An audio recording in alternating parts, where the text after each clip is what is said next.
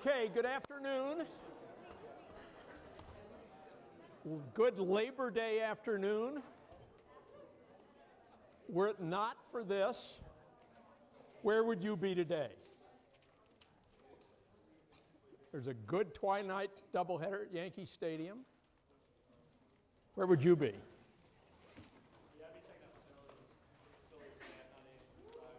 All right. It does seem strange that Labor Day comes in the second week of classes. We've got a lot to do today. I'm going to try to cover the following topics. First, we're going to look at the explosive change in the world economy, which is in midstream.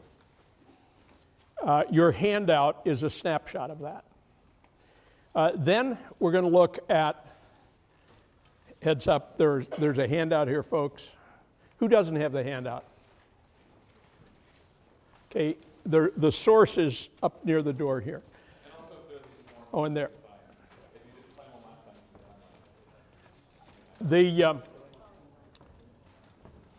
So let's get the logistics out of the way.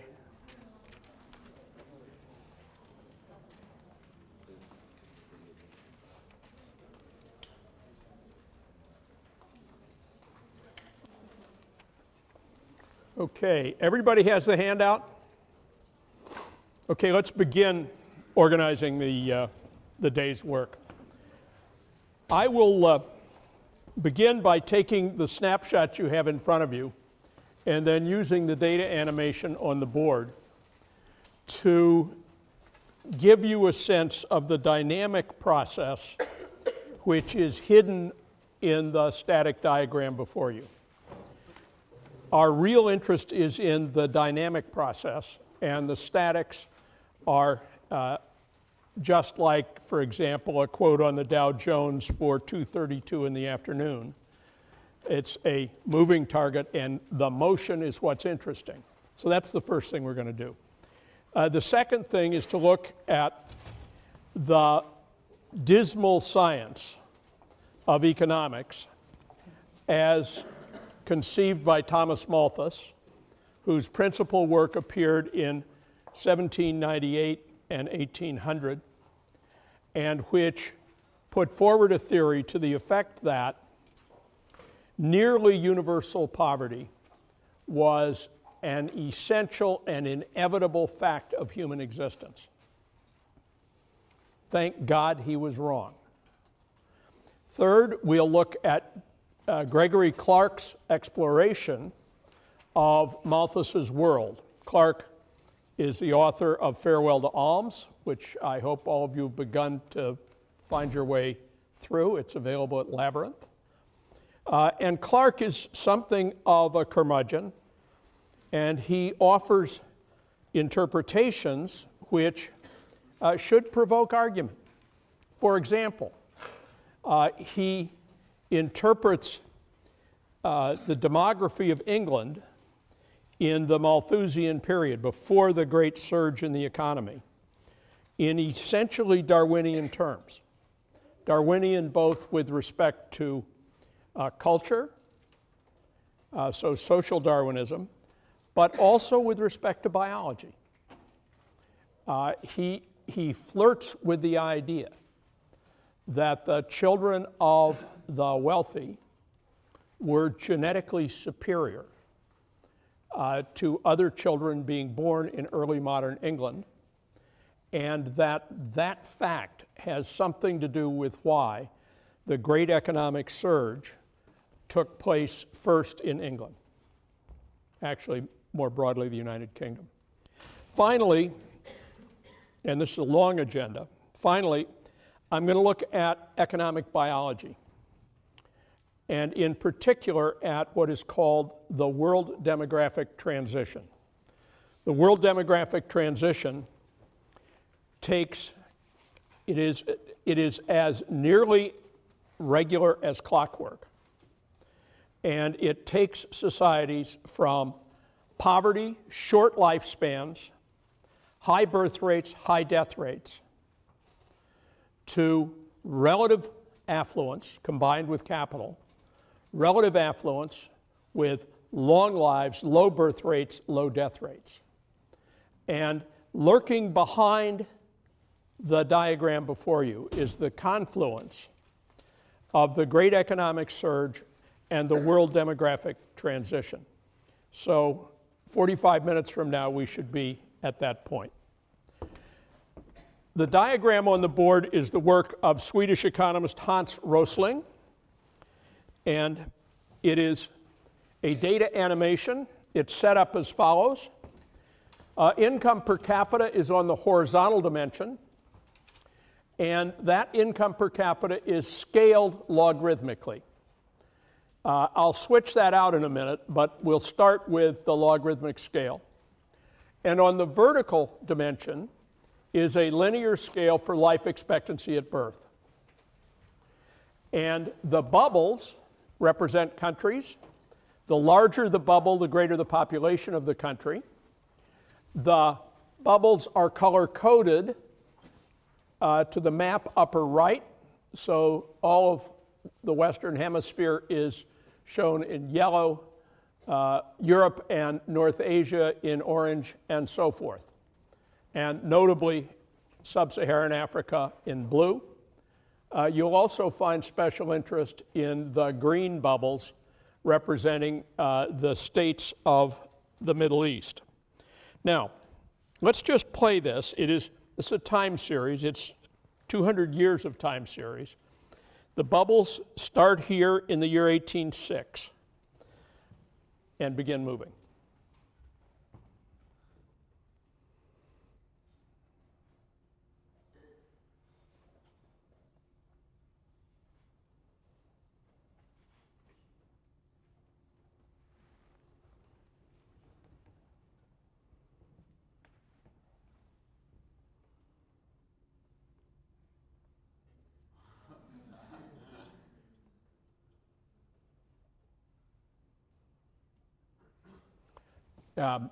Yes, you're going to need a mic. Let's hand it to you.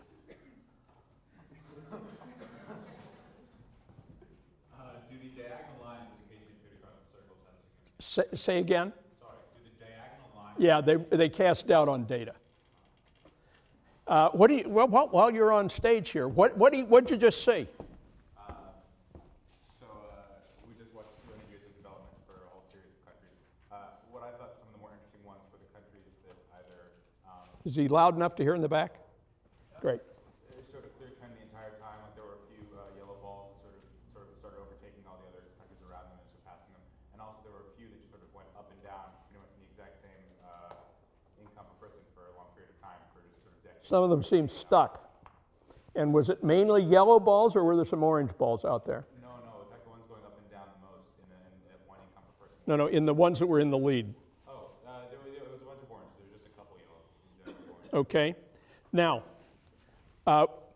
hand the mic to somebody else. We're just going to pass it around here and get people talking. No, don't hand it on. If you were going to describe to someone who wasn't here what the main pattern was, taking into account the two variables, what would it be? Generally movement toward the upper right-hand side. Okay, lower left to upper right. And lower left to upper right since they're not here, they don't know what that means. For greater income as well as greater life expectancy. Okay, so there is something by and large good happening in the data. Now, there are, let's pass it on to Yale Egyptology here. Is the progress with respect to biology and wealth evenly distributed or not so evenly distributed? No, it's not evenly distributed because all the balls start down in the lower left-hand corner at the beginning, very tightly packed, while they all eventually move up a little bit to the right. Some are still quite far over to the left, and some are all the way up to the right. Do any actually go backward? Some might. There are. Okay, it's hard to ask you to remember all that with It's a rather complex basketball game on the screen there. Could we hand it on? Would you, if you were a god or God's accountant, and you were God friendly to humankind, would you say by and large what you're seeing there looks like the world getting better? I would say so, because there was a general improvement, but at the same time, we see some of the other countries, mostly the purple ones, which are located in Africa. I think they're blue. Is it oh. We have, Okay. but yeah, yes. But compared to the other countries, even though overall the dots did shift toward the upper right-hand corner, but it wasn't evenly distributed. Okay, terrific. Pass the mic straight back, please. Do the dots or the bubbles show all the inequality involved with all the people in the world, or do they mask something? Let's take, for example, the enormous,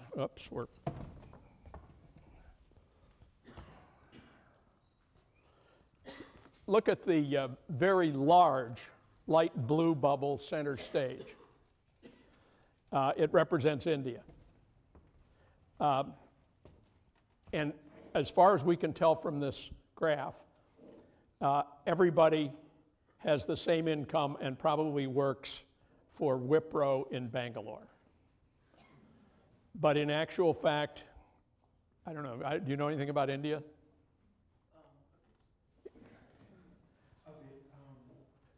say it's the values are more of an average.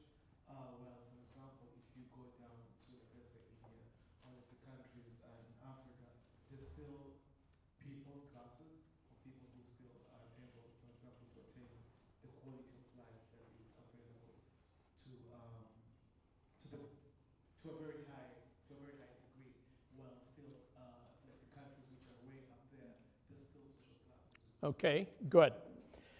Now, we could infer from that the vertical side, the vertical dimension of the world economy, can be thought of in two phases. One is the difference between countries, measured here by mean GDP per capita, and the differences within countries, which would be represented by an income curve or a wealth curve within each of the countries. And it turns out that there's quite a lot of inequality inside the bubbles, and that inequality is most pronounced in the countries which are in the early stages of getting rich. The general pattern, India is a good example, and the fiction work assigned for the course, White Tiger, is about that vertical dimension and how exhilarating it is on the one hand, and the crushing disadvantage it imposes on people who aren't part of the capitalist development story. Okay, now I want to change the diagram to get a little more finesse here. And now I have made the income curve linear. So it no longer exaggerates movement at the low end of the scale. And what I'd like you to do is watch this process and tell me what you think you're seeing. So these are the same data, just projected differently.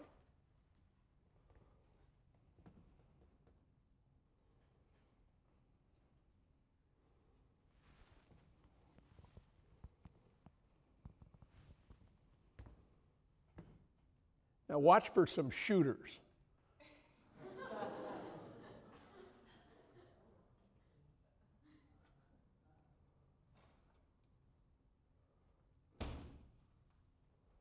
Now let me do the last half of that projection once more, and then we'll try to talk about it.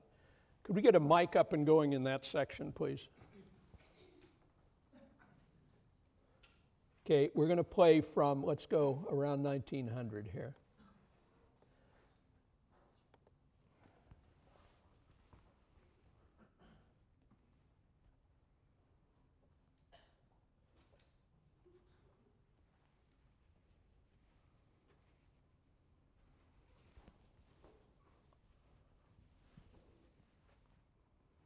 Okay, so over here, who's got the mic?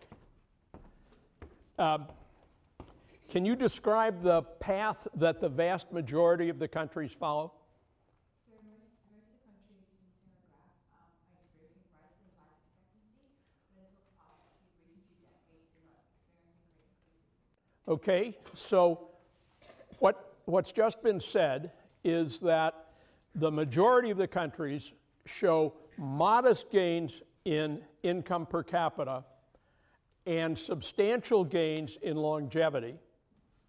So they move vertically, more or less vertically, and then they pass second base, so to speak, and turn right across the income field. Let's run it once more. And I'm going to pass the mic, please. I'm going to ask the next person to take a shot at what countries are the shooters, which defy what I just said.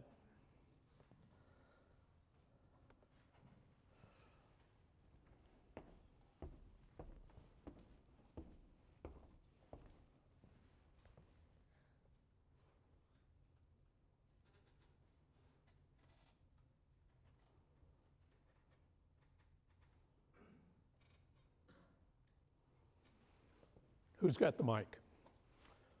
Who do you think those shooters are?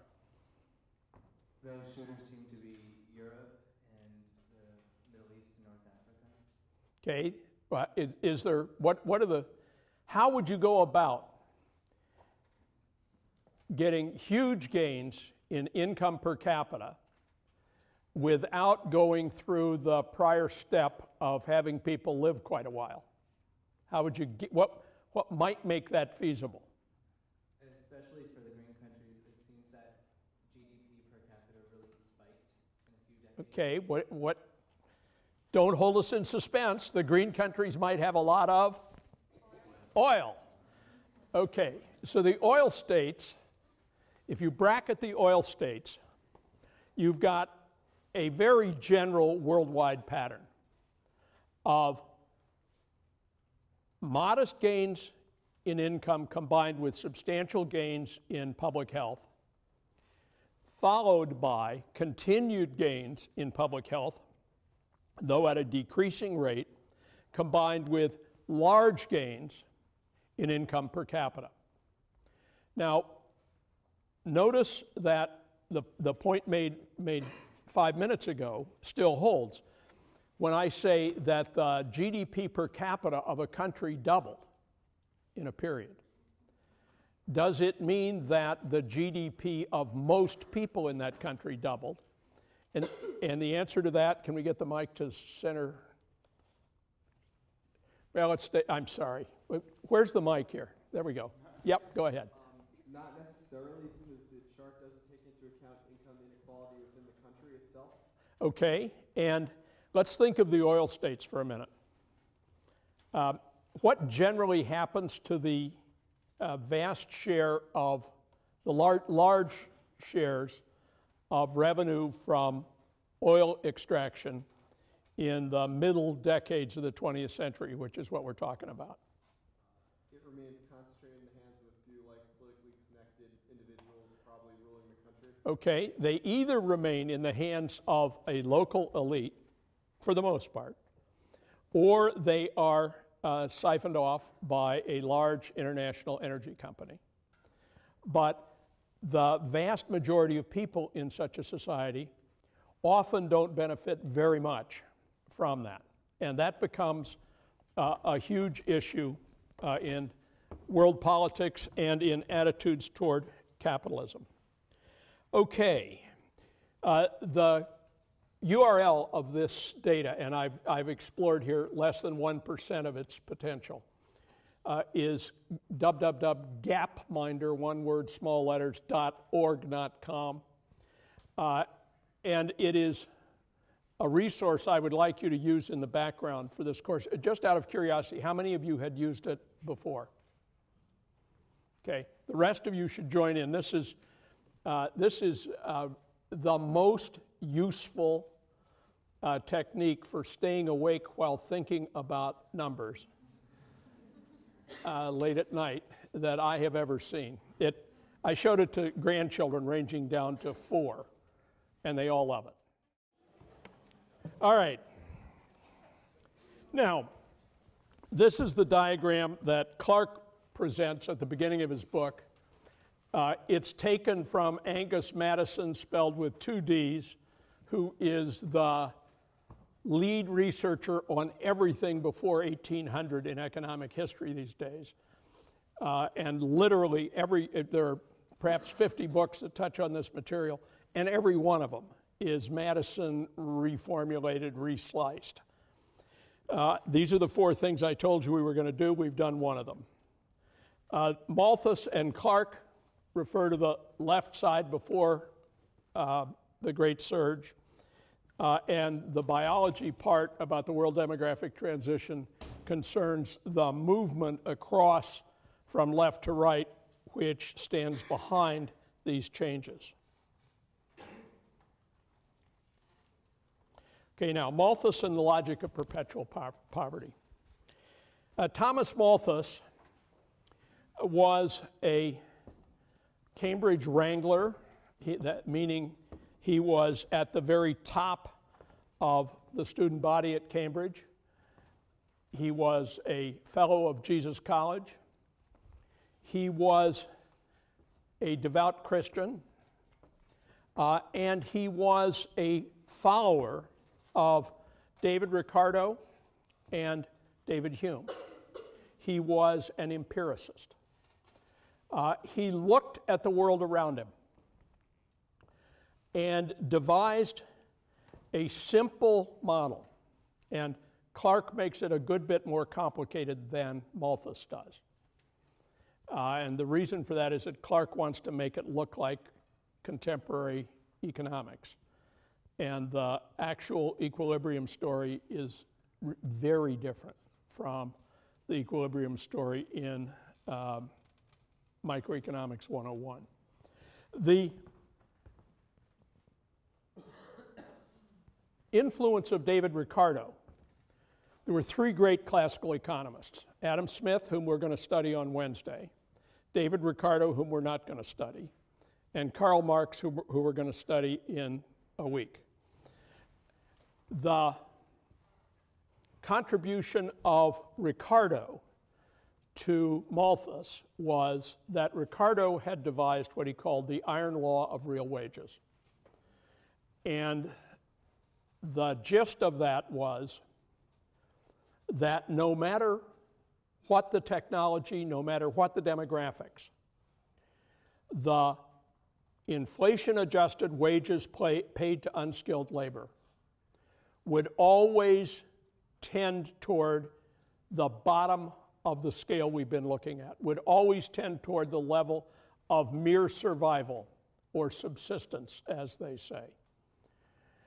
And in the back of Malthus's thinking is both Ricardo's iron law and the empirics of 200 years of stagnant wages, which the English working class had experienced. So Ricardo's main intuition had to do with 2 forms of arithmetic progression. On the left, counting by hundreds, from 100 to 1,000, in the production of goods. In the center, counting by doubling at each cycle the population of the same society. And on the right-hand side, product per capita, derived, obviously enough, by dividing the one by the other. And let's say the subsistence point is half a bucket per person. You then, this was Malthus's big point, that everything progresses until you get to the point where people begin to fall below subsistence level. And with a very unequal distribution of income, which was inevitable in this period, as it is inevitable in the present period, or nearly so, you would find a solution. Well, what would be the solutions? There are two main kinds of solutions. One, let's generate a lot more production. Let's get the scale of production to not be a linear flat line, but get it to do this. Get production to go north in the same way population does. And Malthus asserted that that couldn't be done. Now we'll see, and we know in our own experience that he was mistaken. Production has done exactly that through the introduction of capital-intensive production. The pessimism in this scenario can be linked to a correct intuition about England or any other agricultural society in the period from, let's say, 1200 to 1800. That's the period Clark chooses. The first thing that strikes you about this is they're not making land anymore. Only the Dutch make new land. And so you're going to deal with a fixed total of arable land. And you have, and let's assume that you have a growing population. The land mass is static, the population is growing. Let's just assume that for the moment. And assume it's growing in a Malthusian way. And let's imagine this is actually a photograph of berry pickers in Poland in the year 1909. All the visual images here, or virtually all the visual images here, come from Wikipedia Common. And since we're being filmed, that's important so that we don't violate anyone's copyright, because everything on Wikipedia Common is public domain. And we get, it's 70s, a little hard to read, isn't it? We get land acre, we've got 100 units of land for this berry farm, and production increases as we increase the number of workers from 1 to 12. It starts at 50 with one worker and ends up at 174 bushels or buckets with 12. So since the land is fixed, the marginal impact of each new worker is a little less than the marginal impact of the worker before. And the blue series boils it down to bushels per worker. And we have cut 50 bushels to 15 bushels by going from 1 worker to 12 workers. Well, now this is all just made up stuff, but it captures the intuition about diminishing returns to intensification of labor. And the constants in this story are land and capital. We're not adding new land, we're not adding new capital. We're just adding new workers to an existing quantity of land. So the intuition that guided Malthus was that as you intensified labor, you got diminishing total returns, the red arc, which implied, by perfectly simple logic, a diminishing rate of production for each worker. And that intuition is really along with the iron law of wages, is at the middle of Malthus's thinking. On the cultural, and who here went to a high school where you learned Latin? Ready for this one? If we got a mic, where's the mic for him? If one doesn't lose, another doesn't acquire? Okay, if none loses, no other acquires. No one loses, no one gains. Yeah. So and this was St. Thomas. And St. Thomas was expressing the core conviction of classical Greece, though not Rome, classical Greece and Christianity in the Middle Ages and early modern times.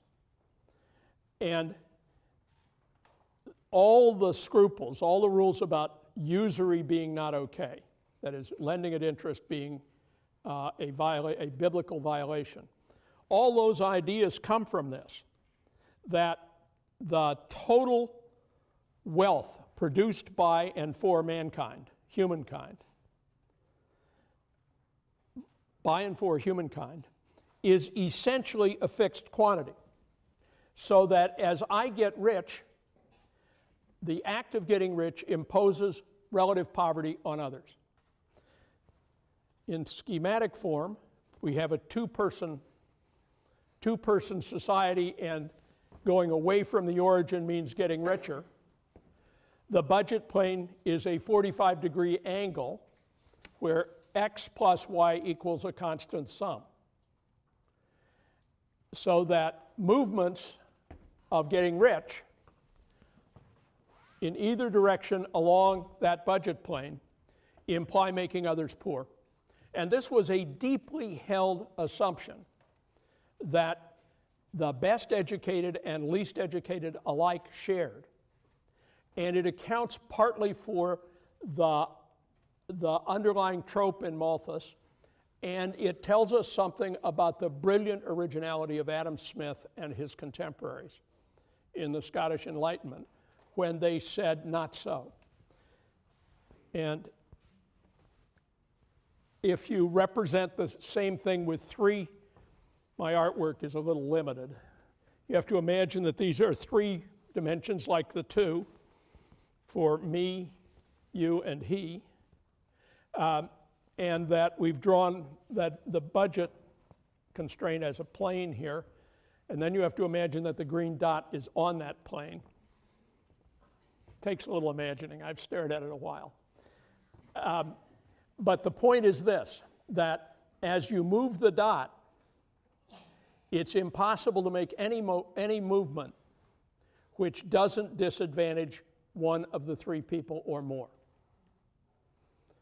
And the general assumption, more or less analogous to zero-sumness in game theory. How many of you have done Ben Pollock's course? Okay. More or less analogous to the zero-sum theory, or to the way small children think about sharing Legos, right? If I put more in my contraption, there are fewer for you to use in your contraption. That is a fundamental assumption in this whole way of looking at the world, and it corresponds to reality most of the time. Most of the time in a low capital, principally agricultural economy, the world acts like this. New gold doesn't emerge. New ways of producing at much higher rates are invisible. And when we get to Marx, we'll see that he puts this rabbit in the hat by the way he defines the value, the exchange value and the use value of goods. He puts this zero-sum condition in by the way he measures labor and uses labor to define the value of everything. So that only by imposing surplus hours of work on the working class can we get richer. Horse feathers, just not true. But that's for another day. Now, Clark's explorations, excuse me here. Yeah, Clark, who's had an hour or more with Clark? It's a little worrying. We got a mic here?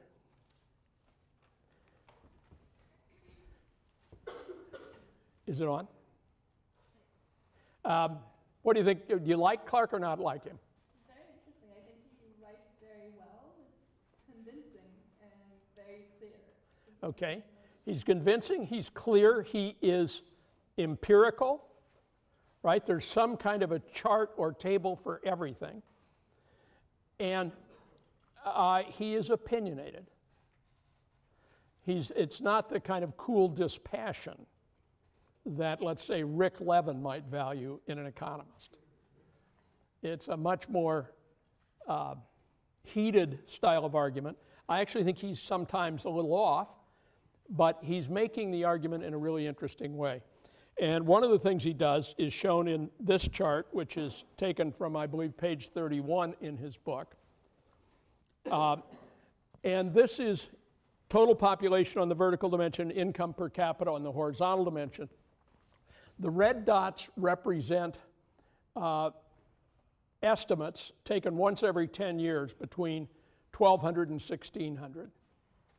And they form an interesting pattern. He combines this with something else, so it's hard to find, but if you decombine it, it's almost as if there were a budget plane here. And you can move up and down the budget plane, but not through it. So that the total, these dots move in a way that could be explained Malthus-wise or St. Augustine-wise by assuming that there is a fixed total and you can use it to feed more people worse or fewer people better. And indeed, if you pull out the data for the time of the Great Plague, population goes down and per capita income goes up. Now, how exact do you think are records of incomes in England in 1380 are? Okay, it's a stretch to try and make this highly quantitative. But it's probably not far off. If you then add 1600 to 1800, you get something different. And you begin to get a surge in population that does not correspond to a huge loss in per capita income. So implicit in that is the idea that we are breaking through budget planes, not in big ways, not in elegant ways, but there is something happening which takes us further and further from the central tenets of the Malthusian model. This is Clark on real wages from 1200 on the left to 1800 on the right. And the spike in the middle is at least partly attributable to the influence of population decline in the century before it. And I've drawn it so it looks like a much bigger mountain than it is. It's actually a very gentle swale, and you can find a version of it, no doubt more accurate than mine, in Clark. The consumption patterns of ordinary workers in this period were very modest. Food and drink accounted for 3/4 of spending, and I think this is pretty good empirics. Clothing and bedding, 10%. Housing, heating, light and soap, not much. Life was pretty dark, pretty limited. The level of discretionary spending was very slight. There's a general rule called Engels' law, and this is not the Engels who worked with Marx. This is Ernst Engels, lived in the 1800s, that as real incomes go up, the fraction spent on food goes down. And while that's not exactly a blinding insight, it nonetheless has the advantage of being a true statement. And within food, the proteins, principally meat, to a lesser degree fish, systematically displace starches until you get to our stage of gluttony. The most interesting piece in Clark is his handling of wealth and reproduction. And I will ask you to read it for yourselves, but the gist is this, that the number of surviving children produced in each generation was greater among wealthy families than among poor ones. And it's pretty easy to think of reasons that might be true. For example, money for heating your house and feeding the babies. But the point that Clark makes of that is more controversial. Clark wants to say that a cascade of children born at the top of the pyramid, a cascade of those children were forced to be downwardly mobile for a long period of time, populating each level of British society with adults who had begun life with the advantages of being on top. And it's easy to make up a story, which Clark does, to the effect that the energetic effort you might expect from those people who had been pushed down might increase the intensity of effort and competition in the economy. He then makes a series of gestures toward biological Darwinism to the effect that Britain led the Industrial Revolution because it had a disproportionate number of very able people, and the assumption here is that the rich were more able than the poor. It had a disproportionate number of very able people in all the levels of the pyramid. Now, the empirics on that one are really thin. There's an awful lot of vapor in the intellectual process there. And this is characteristic of Clark, he's really interesting in throwing out thoughts that should provoke an argument. And I should think you should be able to generate arguments among yourselves on that topic. Now, biology gone good. And I'm going to tell this one in words and then give you the diagram. In every society, in the Malthusian phase, life is short and babies are plentiful, so that a typical household might have 8 or 10 children, of whom perhaps 3 or 4 might survive into adulthood. And having survived into adulthood, many would die at your age or something like it. And the throughput of human beings was extremely fast. That's a way to think of it in relation to total population. Then the death rate falls. And when the death rate falls, the birth rate does not respond right away. In fact, it takes several generations, typically, for birth rates to adjust to falling death rates. The consequence of that, there were several, but the most fundamental for us is that the population of the world went north very rapidly. You're having lots of babies and people are living long lives. Then, ultimately, the birth rate does fall. And when it falls, we have both the birth rate and the death rate at low levels. So people live long lives, and the population of their societies becomes more or less static again. It is then possible to go one step beyond that. And the one step beyond that is that the birth rate overtakes the death rate on the low side, and the society begins to do two things at once: to become smaller and to have a higher and higher fraction of very old people. And can anyone name a society that is in that stage? Yes. Japan, fine. Japan is there. Russia is pretty much there. Much of Italy is right on the edge of that. Much of Eastern Europe is there. Now the picture.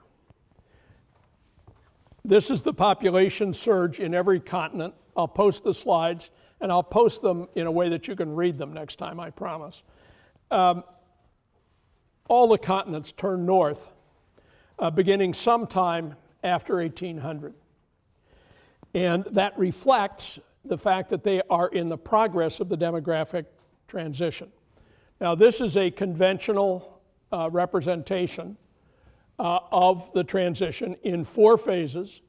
In the first phase, we have death and birth rates somewhat unstable, but steadily high.